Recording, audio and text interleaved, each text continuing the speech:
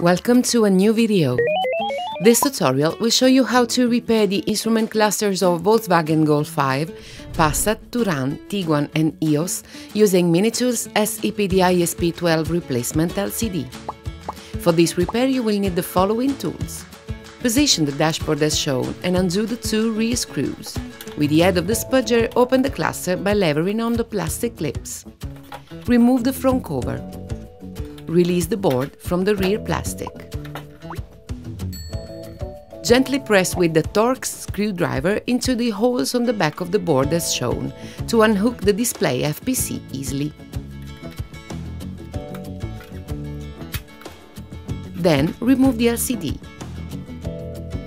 Peel off both protective films from the Minitools display and fit the FPC vertically to connect it properly. Close the connector with the head of the curved tip tool. Secure the screen on its plastic base. Reattach the board on the rear plastic. Fit the front cover. Tighten the screws. Switch on the dashboard. Perfetto! Problem solved! Thank you for choosing Minitools.